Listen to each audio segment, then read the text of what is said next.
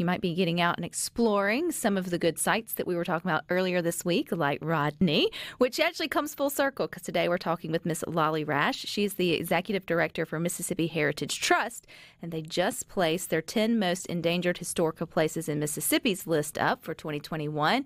And you were sharing with me, Miss Lolly, that Rodney, Mississippi, and many of its buildings there have been on past list. Yes, we've had both the town of Rodney and the Rodney Presbyterian Church on our list, and we did have a wonderful photography exhibition as part of our listing this year for 2021, and many of the images that were submitted were of Rodney Baptist Church.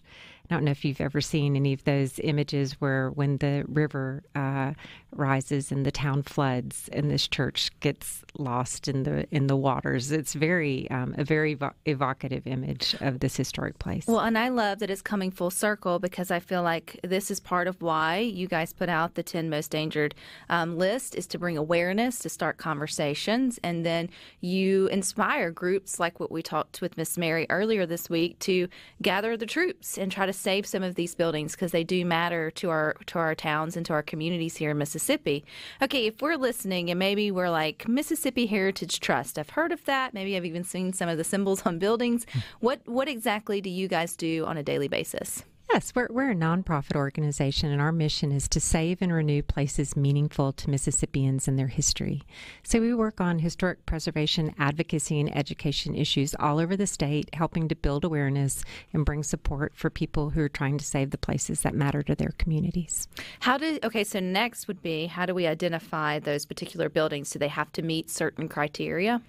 Well, for the 10 most endangered historic places, we put out a call for nominations. Anyone can send in a nomination for a place that's threatened in their neighborhood or community for a variety of reasons. It may just be slowly being lost to time, or there may be an active intent to tear it down.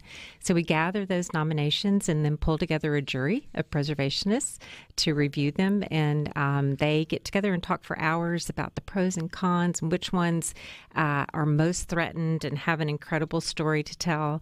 And it may be a story of local significance, or it may rise to national significance. And from that list of nominations, they choose 10, and we highlight those through the 10 Most Endangered program to raise awareness about the threats to historic places all throughout the state. Is there anything else that happens with those properties by being on the 10 Most Endangered other than a great PR sort of campaign, bringing awareness, having these conversations, letting the community know, hey, if we don't act fast, this is no longer going to be a cool benchmark to your town? Well, the key word there is awareness. It's the starting of the conversation where we say, hey, other people care about this too. Let's come together and figure out how to save it. And your example of Rodney Presbyterian Church is so timely because that was one where we didn't know what was going to happen. If you remember from her story, the building was in very poor condition. Mm-hmm. There was a wall that was about to fail. The past owner was not in a position to do anything to stabilize it, and yet this conversation had stalled. And so by encouraging the parties to come together, come to the table, all the disparate groups that cared a lot about this history but weren't talking with each other, the listing for 10 Most Endangered, having Mississippi Heritage Trust say, hey, this is important to a lot of people, really sparked that conversation and got Mary Palin's group to come together. They acquired ownership, and now look what they're doing. I mean, this place is going to be saved, and it could have been lost. And then she was mentioning, too, Lolly, about some of the other structures around it, which were on private property, which we always encourage people when you go visit Mississippi, visit responsibly and respectfully. She shared with us how to do that. We don't want you on private property and getting in trouble. But that opens, too, the conversation to maybe more people or investors or people that have dream and a vision can feel confidence or feel that nudge to maybe call and find out about these properties and keep that sort of snowball rolling in a positive direction. And who knows, you may see Rodney one day be fully restored, at least up to modern standards, maybe not to historical standards. She mentioned that can be a little bit, expensive. And then it could be a film site. It could be a tourist retreat. Listen to me, just forecasting its future. We're going to put you on that jury for sure, Rebecca. It is exciting, though. I mean, Rodney is an incredibly evocative place. And if you've not been there, you should go. It's really this wonderful time capsule. And if you're interested in historic preservation and old buildings, get on the road. Road. It's like you said, it's going to be a beautiful weekend. And just go out and explore. You can go by Windsor Ruins and explore Alcorn. It's right nearby. One of our historic places on our 10 most list this year is at Alcorn State University. Oakland Chapel and the Oakland College Cemetery are both on the 10 most list this year. So there's a lot of history right there. Stop off in Lorman and have some of the best fried chicken you'll ever have. Just get out and explore. Get out and explore. Well, that's 1 out of 10, Miss Lolly. I know we may not walk through all 10 of them. I know they're up on your website, 10mostms.com, if they want to see them all and explore them all. But some others that sort of stick out for the 2021 list would be who for you? Well, I think the one that really spoke to me was Unita Blackwell House in Mayersville.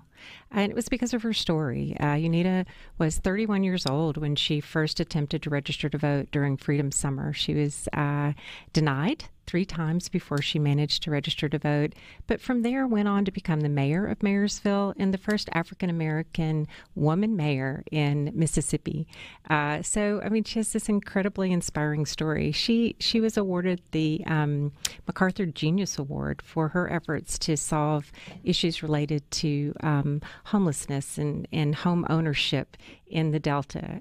So her house is there still in this little town, both the modern brick house that she built after she had lived in Mayersville, but also this very simple little shotgun house that she and her husband lived in when they were first married. So there are these 2 sites and some discussion about how do we save these places to tell her story, this very inspiring story about civil rights and social justice in our state and our nation. And that one really spoke to me. And so you can read more about it, too, over at 10mostms.com. But what are some of the other ones, Miss Lolly, that stick out that people might be interested in knowing that's in their community or around? Yeah, well, so we make the announcement at a big party. We had a big shindig last night at the Faulkner in Jackson. And I think we probably had about 400 avid preservationists who attended. And one that seemed to get the most reaction from announcing it to this audience was the Jackson Zoo. There's been a lot of discussion in recent years about what do we do with the zoo, right? It's in poor repair in many ways. These wonderful WPA buildings that were built during the Great Depression, they're really special and magical. And people came up to me after that presentation and said, I remember when, right?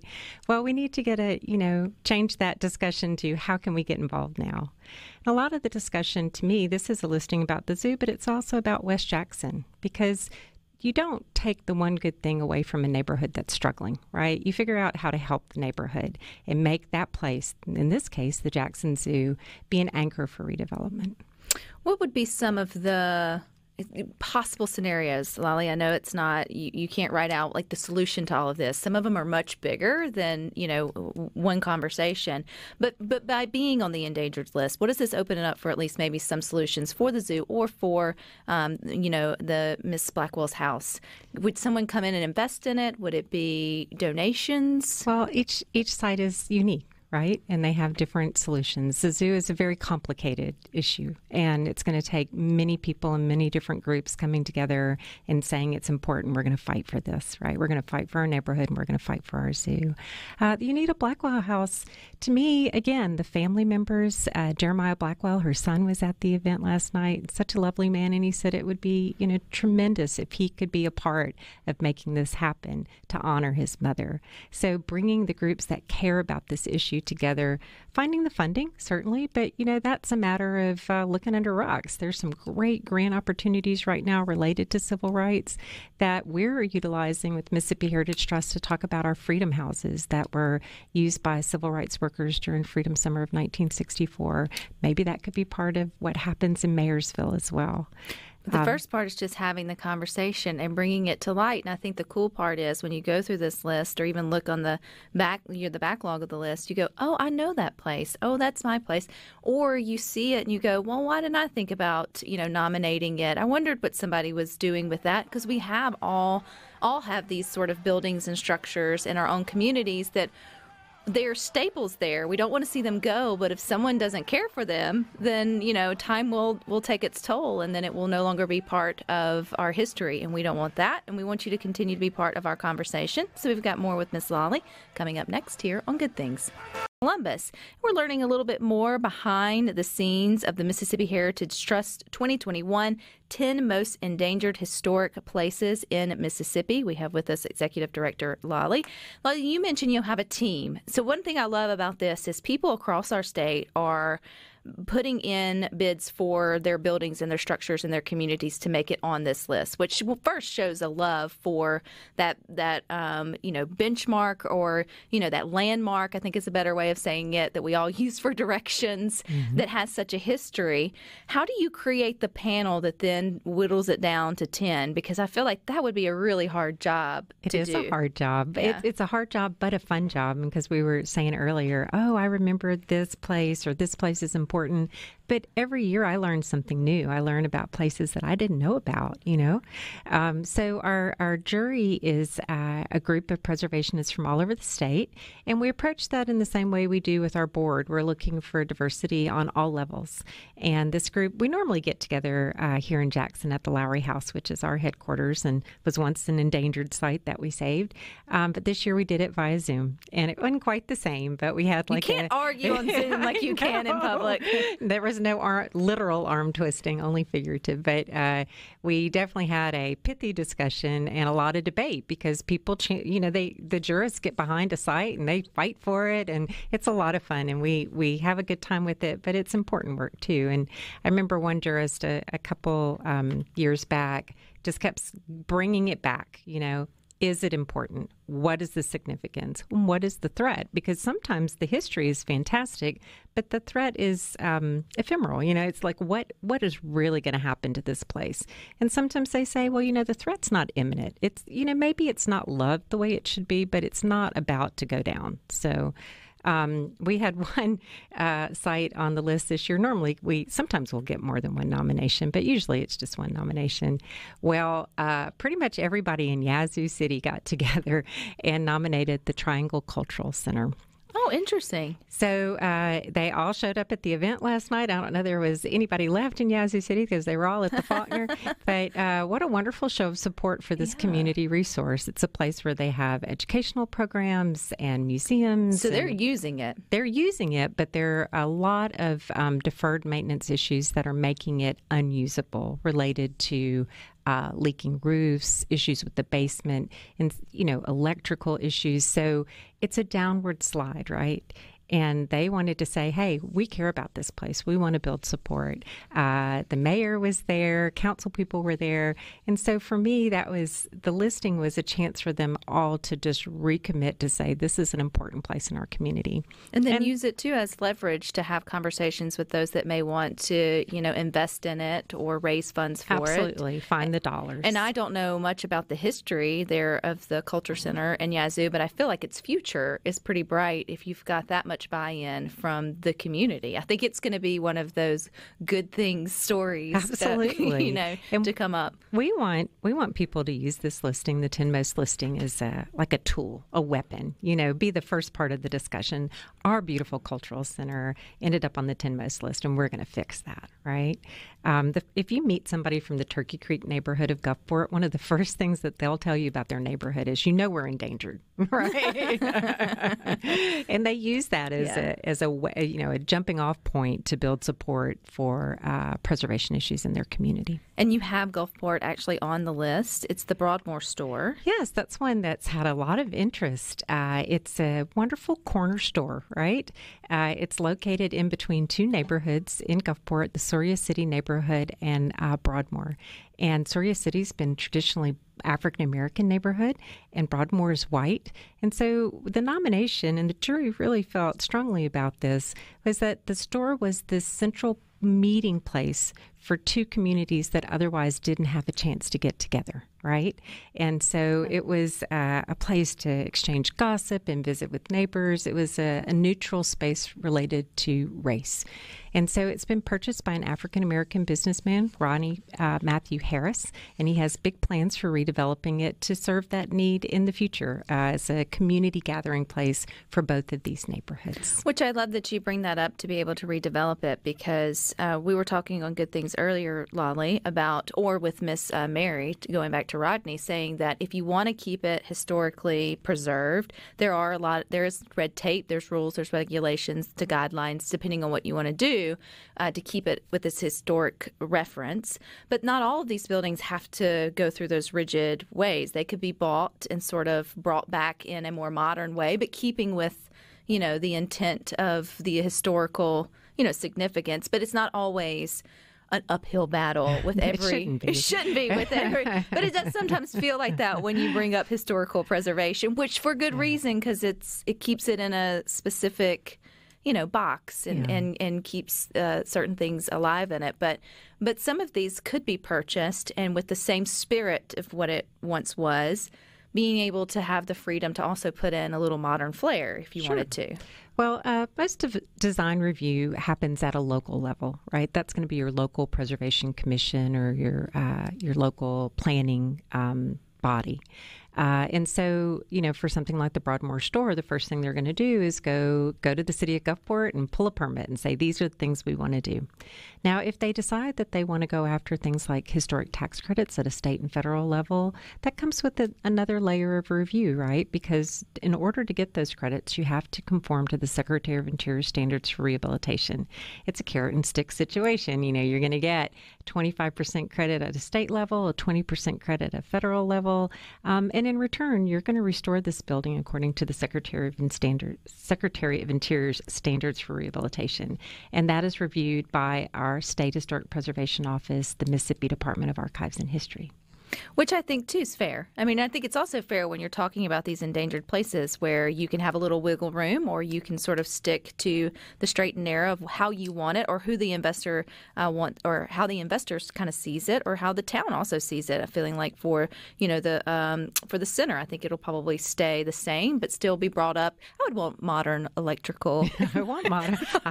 Yeah, absolutely. Electrical and plumbing. Another one that I've actually seen. I've seen the Jackson Zoo, but I've also seen the Temple Theater in Meridian. I've driven by it. I've been walked around it. I guess I didn't realize that maybe it was endangered. So what's going on with the zoo? The jury picked this one. It was nominated, and we see it as a preemptive strike, right? Because it could potentially be endangered.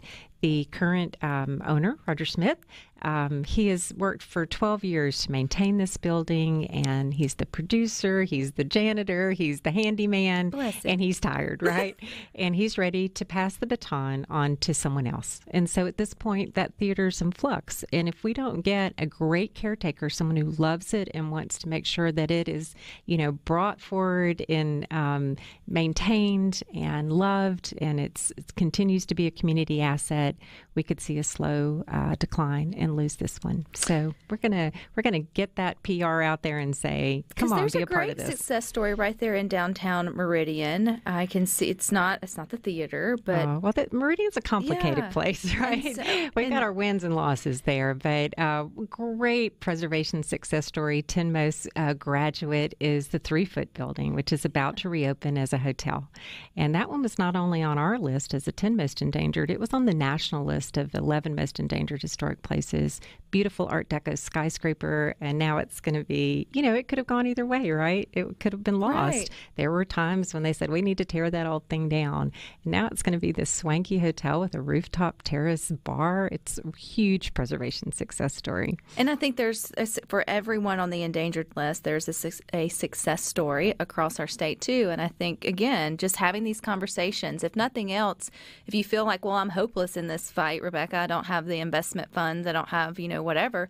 Well, when you're driving through, at least open your eyes and start asking questions about the buildings that aren't occupied anymore, or maybe seeing a little bit of decline. Oh, and if you see something like the town of Yazoo comes together, get involved. Yeah, you never know. absolutely. Like, the more voices that get around something, the more likely somebody's going to say, well, this is worthy of saving. And the solutions are going to come from different places. And we want to make sure as Mississippi Heritage Trust that every rock has been looked under, that all funding opportunities are explored, and that we get to that preservation success story. Because these structures, they're what make home. Absolutely. It makes it Yazoo City, right? It definitely does. Well, you've made our day here on Good Things, Lolly. You'll have to keep us updated on any success story that comes from any of the endangered lists. I always think those are good things to share. Where can we go to get the list? At 10mostms.com. Please visit. It's all up there. And we also have this wonderful new story map that maps where these sites are around the state so you can get out and explore. There you go. All righty, stick with us. We got more for you coming.